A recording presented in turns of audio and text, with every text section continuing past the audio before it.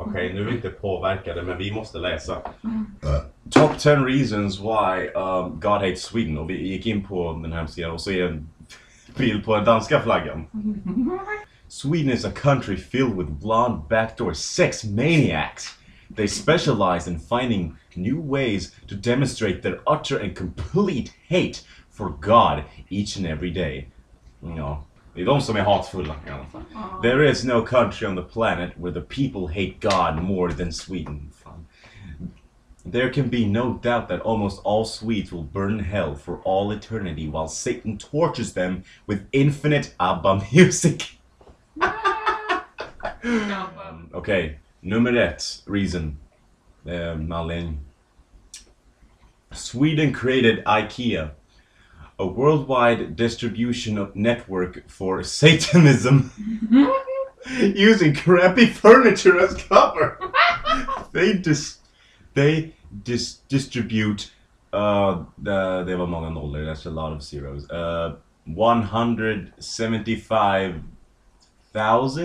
10,000 satanic books each year, since only 90 million, that's a million, I'm stupid. 90 million holy bibles are disputed. Blir de butthurt för att mer böcker säljs än Bibeln? Wow, någon annan bok. Okej, vänta, vad jag? Since only 90 million holy bibles are disputed each year, IKEA is clearly trying to overthrow the holy Bible. Är de seriösa? Är de seriösa? They are serious. Innocent children are destroyed by demonic products like räv, board And hjärta. and hjärta. IKEA was created in 1943, ett år innan de legaliserade homosexuella i Sverige. In close cooperation with Nazi Germany by Ingvar Kamprad. After America defeated Germany in World War II, IKEA simply continued its satanic mission and kept increasing its distribution network and achieved global satanic domination. Revelation 21 something. Okay, här är nummer 2.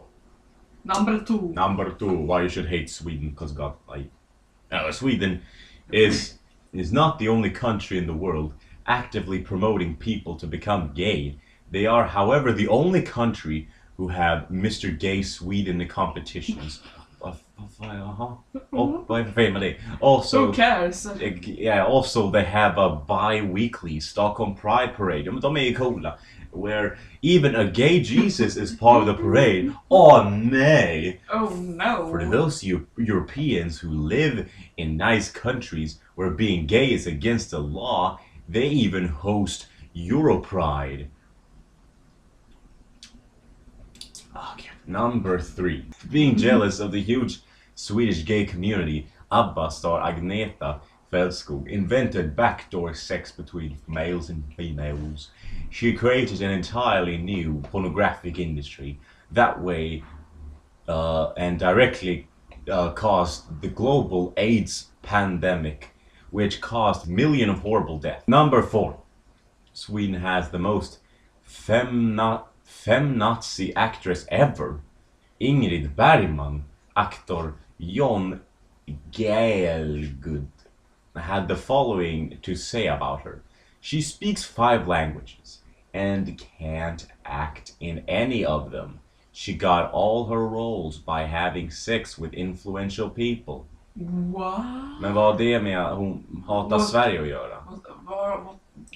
Vadå Vad femnazi? har det med Gud att göra? Ja, och vadå femnazi? Hon har sex för att ta sig upp i världen. Hon är ju fan inte den enda. Och är hon en femnazi betyder det att hon... Jag vet inte fan. Number 5. Even long after America defeated Germany in World War II, Sweden practiced eugenics to defy God and improve the Swedish race. Jaha, menar de typ, vad heter det? Organisms, jag har glömt förkortningen, OMG. Hålla på med genetics, tamper with them. För att göra tomater bättre eller något. Yeah. I don't think that is what they thought. No, they're trying to make the Swedish people better. To defy God to improve the Swedish race. Oh, visst. För att ras är en biologisk term som finns fortfarande. Nej, i alla fall. It took until 1971 until America finally forced Sweden to stop playing God and end this horrible practice. The Danish author Astrid Lindgren. What? Danish? Okej, vänta. Är Astrid Lindgren från Tyskland? Nej, vad säger jag? Let's google that shit. Från Danmark. Okej, vänta. Den här sidan vet ingenting verkligen. För att de har en danska flaggan, för det första, som jag sa i början. De har en danska flaggan på den här sidan. Och alltså, nu ser de att Astrid Lindgren är dansk. Var får de där skitet ifrån? Hon är född i Småland. Hon är född i Småland. Sist jag kollat så var inte det del av Danmark. Nej, vad fan. Kolla där vid Astrid Lindgren 1923. De kollar några flätor på blomgrej. Hon är Pippi Långstrump ju. Och det är där hon fick Pippi Långstrump ifrån. Kolla på en bild och så kan jag bara, ja. Wow. Ja, nu läser vi vidare. Okej. The Danish author Astrid Lindgren created Pippi Longstockings. Pippi Långstrump för dig och mig. As a protest against these practices. Va? Vänta, va? I don't even understand. Pippi Långstrump var en protest för att hålla på och mixtra med gener. Holy shit! Vad är det här för skit? Number 6. Number 6. As a side effect of the eugenics as practiced in Sweden, a lot of Swedish males lost their balls! Holy shit! They got compensation for that though. Oh, thank you. Swedish women go all over the world to find males who still have their balls. We need to educate the people about this. Fuck yeah. Make aware of... Fuck Sweden! Fuck Sweden. Make aware of the ballless man. For they roam all over the place. Be wary. They're gonna get us. Vänta, let's look at this. Okej. Nu trycker vi på en länk som ledde oss dit. Herregud, det är Pippi långsamt. A testicle is worth more than a fallopian tube. Fallopian tube, at least according to the Swedish authorities.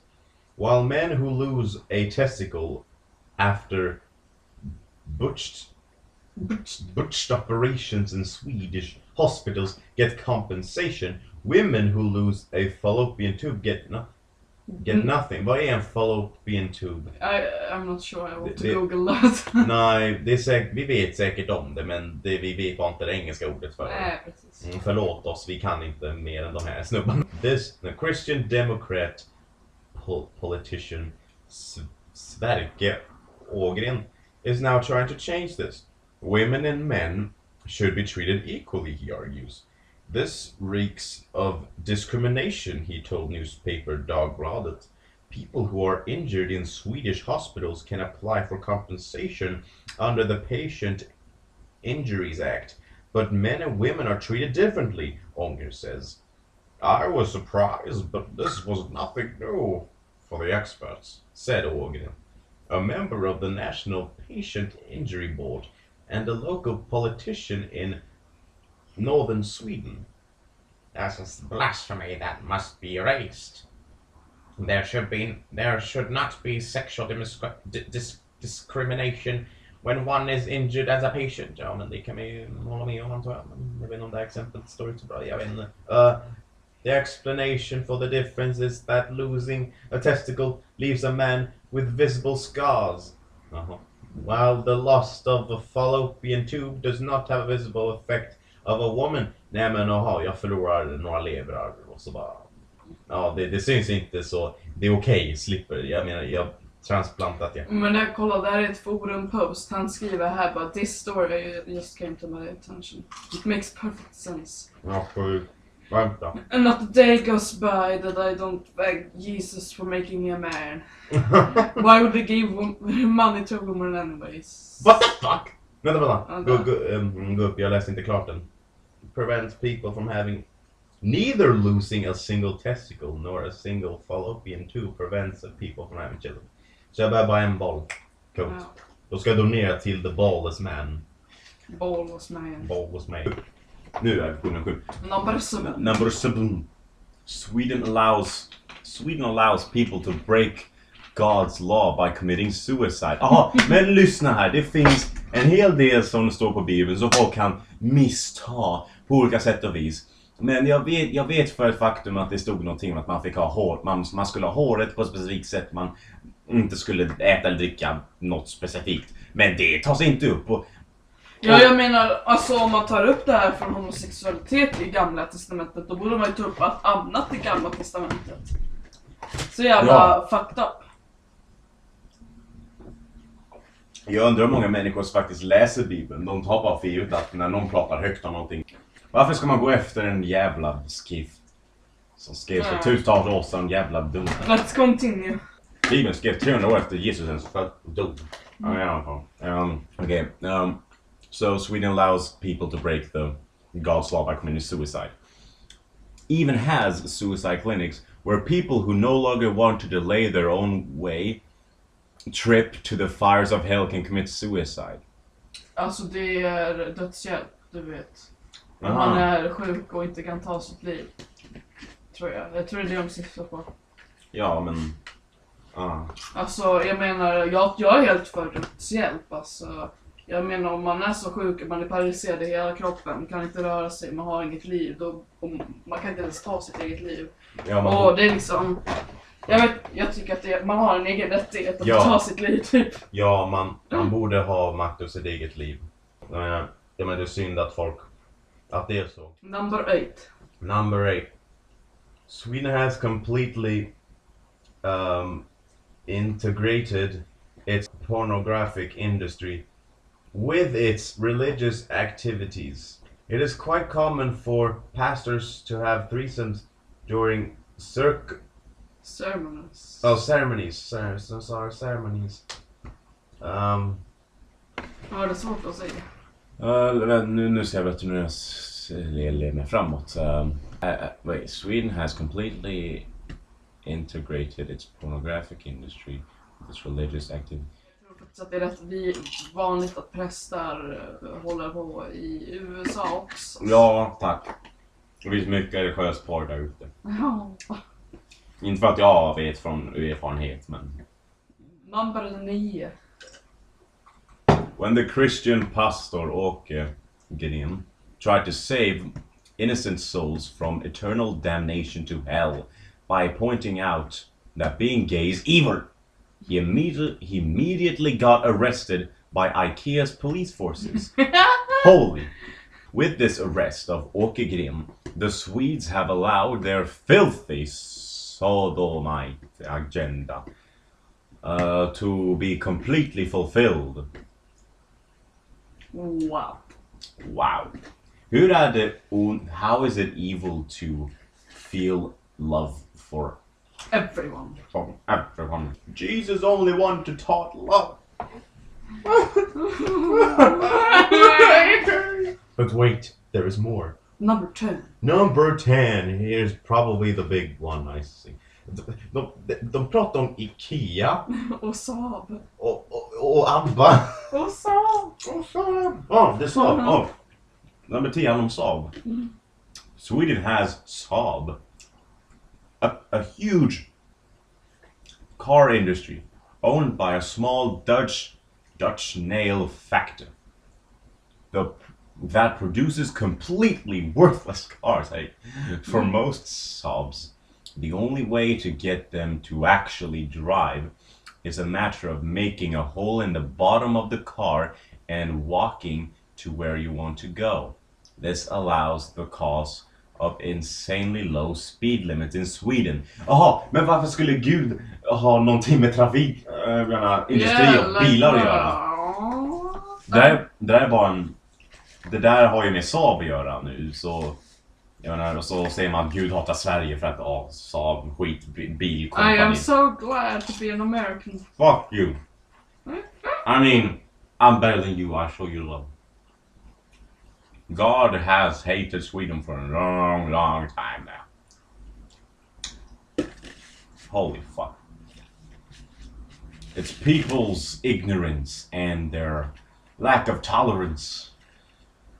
Stop it. Think for yourselves. How does being gay affect your life? I mean, how does another person being gay affect your life?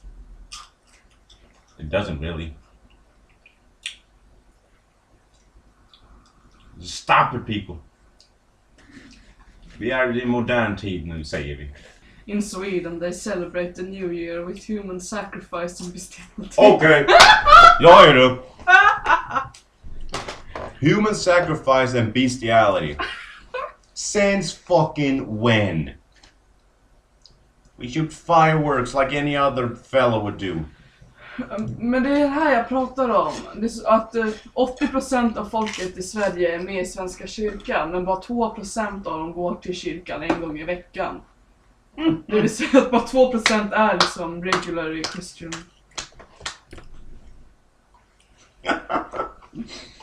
Hör ni det? Majoriteten av Sverigedemokraterna... Nej, vad fan. Sverigedemokraterna. Kristdemokraterna brukar inte ens gå till kyrkan. Det är bara kristdemokrater som går till kyrkan. Lö. Jag tar vatten. Ja. Så de bara lol, en kristdemokrat.